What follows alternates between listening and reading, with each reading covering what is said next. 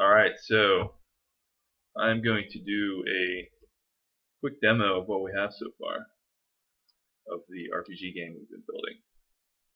So here's our game. Here's the screen we have. When we load it up, we have our board.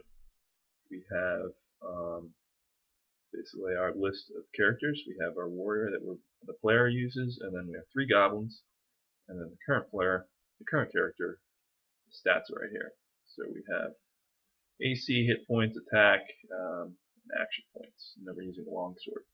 So one thing we can do is we can switch out our equipment. We're going to change this out to use a battle axe. So now we're using a battle axe, and let's put on some armor. So we're going to put on some armor. We can use chests. We're going to use a chainmail armor. So you can see here our AC went up to 20. So now what we're going to do is we're here, the other goblins are over here. Let's try throwing a grenade at one of them. So we're going to use item 6, throw a grenade. We're going to throw it, say E3. So instead we used the item grenade and it didn't explode because I think there was line of sight problems. So ideally what that would have done is stopped us from using it. So that's one thing probably start researching.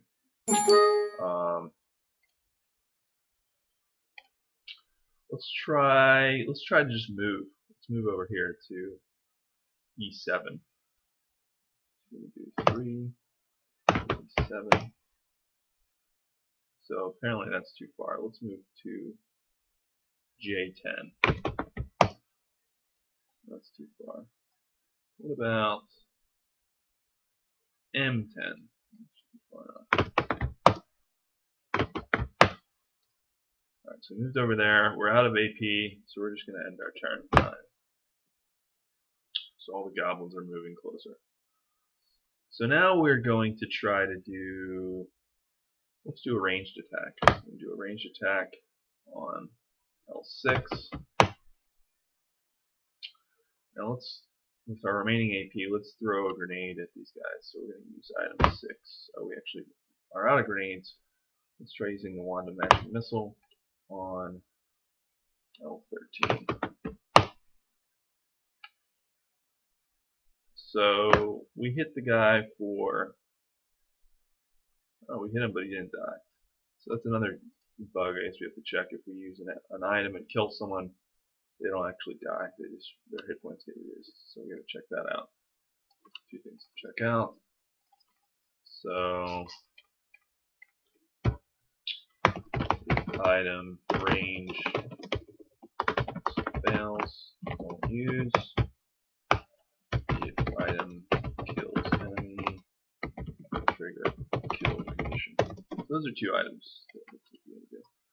So now we're at AP. Let's end our turn again and then just do a regular attack.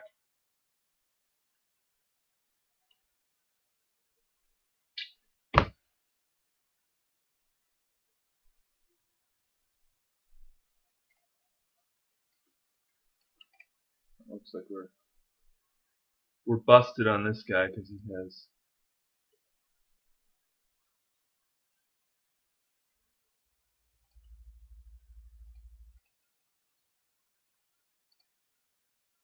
current character 2, character listings 2. So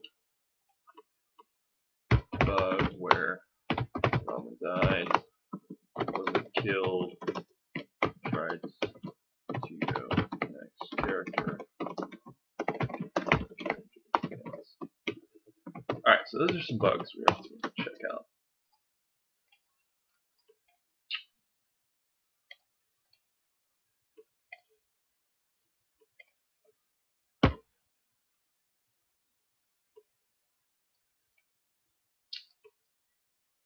So, but basically the main operations are here. We can view, we can move, we can attack, we can use a ranged attack. And right now, one thing we need to build is for ranged attacks. Make sure our weapon allows ranged attack, and then if you fire an arrow, you're using the ammunition. So it's something built for range attack. Using an item, we're able to use an item, and an item if it has an ability. So basically, this grenade is the same as a fireball, but it uses the item up. Healing potions, these stacks. This is one thing I added, is stacking. So if we have 5 healing potions, it will show us 1 item. So obviously we don't want to do any of these, so we need to have a back option. Using abilities, web, dispel, stun, teleport. Just try teleport. Let's go over here. T0 or T0. We fail to use teleport. That's the other thing, is if abilities fail, use AB. So a lot of this kind of logic, whether something fails and what happens to the user in the screen, whether you use action points, that still needs some work. Equipment, we show our equipment list and we're able to equip items.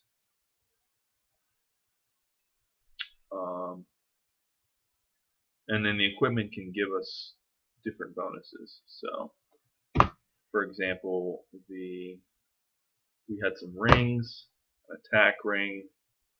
Our attack is now 50 as opposed to 10.